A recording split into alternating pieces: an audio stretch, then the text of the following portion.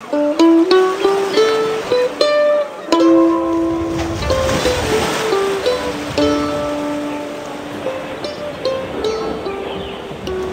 ships were as diverse as the pirates that crewed them, ranging from sleek and nimble sloops to imposing frigates and versatile brigantines. These different ship types provided pirates with specific advantages. Sloops, for instance, were swift and agile, ideal for chasing down prey and escaping pursuit. Frigates, on the other hand, were larger and heavily armed, making them suitable for intimidating targets and engaging in extended naval battles. Brigantines offered a balance between speed and firepower, often serving as workhorses. Understanding these distinctions was crucial for pirates when choosing the right vessel for their exploits. While pirate ships varied in size and design, they shared several common features that defined their identity. These vessels typically featured multiple masts with distinctive square triangular sails, allowing pirates to navigate a range of wind conditions. Pirate ships were often armed with cannons, swivel guns, and small arms for defense and offense. The presence of a crow's nest provided a vantage point for spotting potential targets or dangers on the horizon. Additionally, many pirate ships sported a distinctive black flag, such as the Jolly Roger, as a symbol of their pirate identity. Speed, maneuverability, and firepower were paramount for pirate ships. Speed allowed pirates to catch merchant vessels or evade pursuing naval vessels, giving them the element of surprise. Maneuverability was essential for navigating treacherous waters, such as shallow coastal areas and narrow channels, where pirates often sought refuge. Firepower, in the form of cannons and swivel guns, gave pirate ships the upper hand in engagements, enabling them to disable or intimidate their targets effectively. A well-armed and agile ship could mean the difference between a successful raid and a failed attempt. In the world of piracy, obtaining the right ship was a crucial step for any aspiring buccaneer. Pirates acquired their vessels through a variety of means, each reflecting the resourcefulness and audacity that defined their trade. Pirates were opportunists, and they employed various methods to obtain their ships. One common approach was capturing enemy vessels. Pirates prowled the seas, ambushing merchant ships, and when a suitable prize was captured, it became a new pirate ship, sometimes after modifications and renaming. Interestingly, some of these merchant vessels had originally served as slave ships, designed for speed to ensure the rapid transport of their human cargo. The need for speed in these cases wasn't for the comfort of the enslaved individuals, but rather to minimize death during the harrowing voyage, as dead slaves translated into lost income for the slave traders. The selection of the right ship was paramount for pirates. It determined their success in raids, their ability to evade pursuit, and their overall effectiveness as pirates. Smaller, more agile ships like sloops and brigantines were favored for their speed and maneuverability.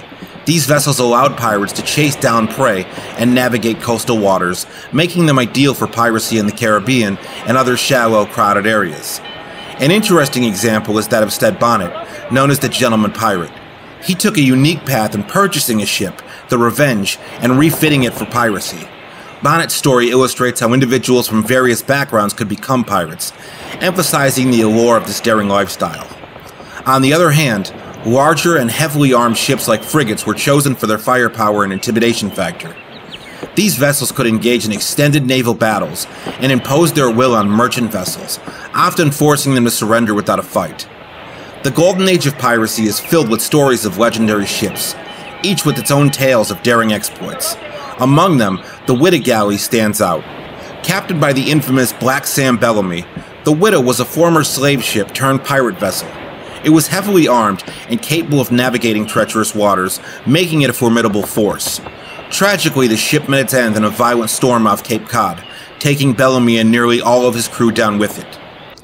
Queen Anne's Revenge, commanded by the notorious Edward Thatch, better known as Blackbeard, was a menacing sight on the seas. This former French slave ship, La Concorde, was outfitted with 40 guns, making it a formidable opponent.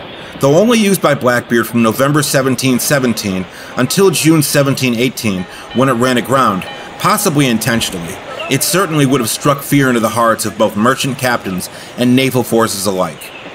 The Fancy, a 46-gun frigate commanded by Henry Every, was a terror on the high seas between 1694 and late 1695. Fancy was originally a warship and was taken by Every during mutiny. It was renowned for its size and firepower, and, after being modified by Every, it was one of the fastest ships operating at the time. This enabled Every and his crew to plunder numerous vessels during their lucrative reign of piracy. As I mentioned earlier, pirate ships weren't just vessels, they were tools of terror and instruments of plunder. Pirates understood the need to customize and upgrade their ships to optimize them for their treacherous trade. Pirates knew that superior firepower was essential for their raids and defenses. Upgrading the ship was a common practice among pirate crews. Cannons were a pirate ship's primary weapon, and they were often modified and increased in number.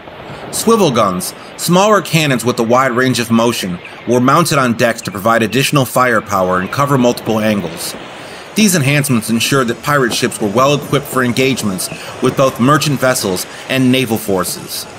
Pirates didn't hesitate to modify the structure of their ships for improved performance.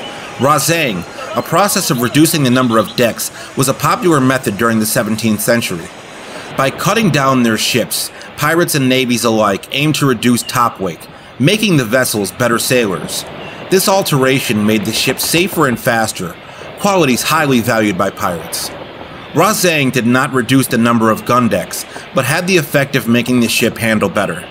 Removing the upper works, such as cabins, eliminated windage and reduced weight, ultimately making the ship lighter overall. Pirate captains understood that maneuverability could mean the difference between capturing or losing a prize. Pirates took measures to optimize their ships for battle and the efficient storage of plunder. They removed bulkheads, allowing them to move more freely around the ship during engagement. This alteration also created additional storage space, enabling pirates to stow their ill-gotten gains quickly.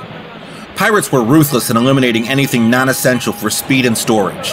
Every ounce counted in the pursuit of maximum loot and swift getaways. The pirates' objective was clear: strip the ship down to its essentials. Careening was one of the first tasks pirates typically performed upon capturing a ship.